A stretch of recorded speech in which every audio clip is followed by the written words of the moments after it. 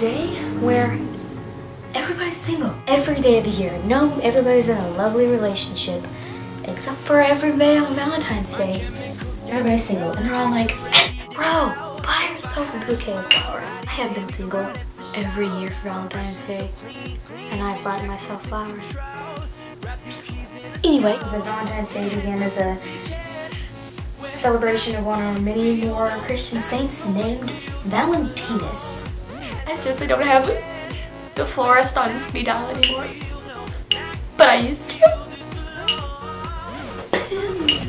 People get more cavities on Valentine's Day than they do freaking Halloween. Whoa! For me, for my instance, I usually have to call the florist on speed dial and go like, hey Becky, give me some of that 12 bouquet of roses you got there, and email them and label them for me and tell me that I'm pathetic and I am forever alone and there's no way I'm gonna live a happy life and be with cats.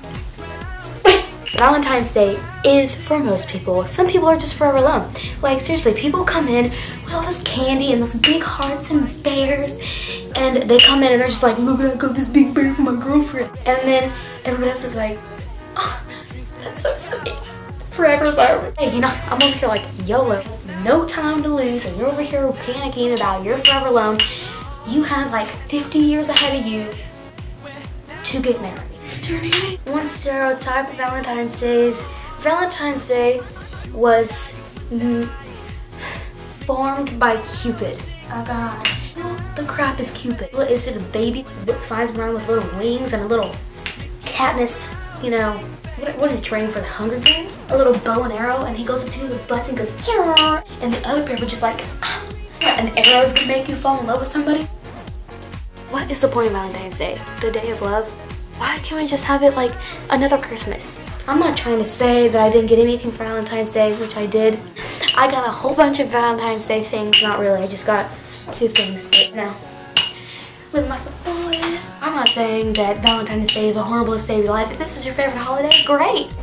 Don't just like every time I say today's Valentine's Day, so I hope you all have a happy Valentine's Day. I love all of you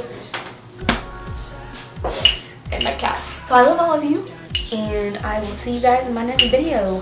Peace.